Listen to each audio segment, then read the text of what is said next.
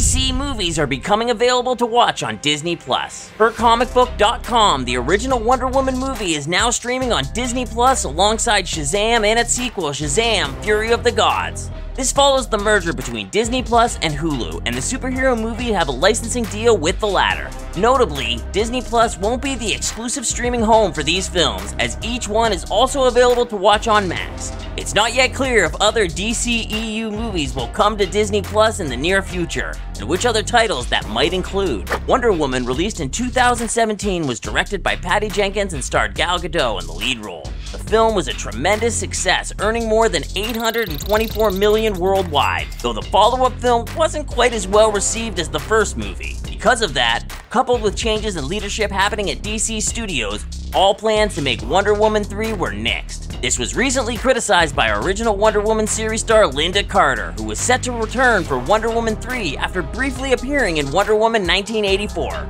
I don't think they want to do it unless there's enough pressure from fans, Carter told Yahoo Entertainment. I just don't think they have the mind to do it, and I don't understand that because it seems to me that Wonder Woman is different from other characters.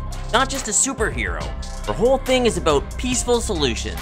She's not aggressive to be aggressive. It's a different story. It's about inner strength, outer strength. I don't know why they tabled it, because it's a great franchise. A similar trajectory was experienced by the Shazam films. The first movie was released in 2019, and it was followed up with 2023 Shazam! Fury of the Gods.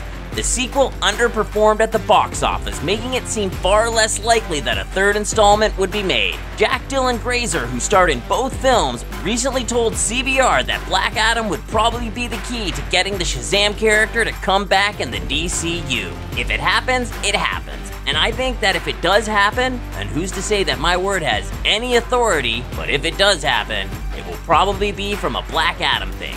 Black Adam will invite Shazam into that world.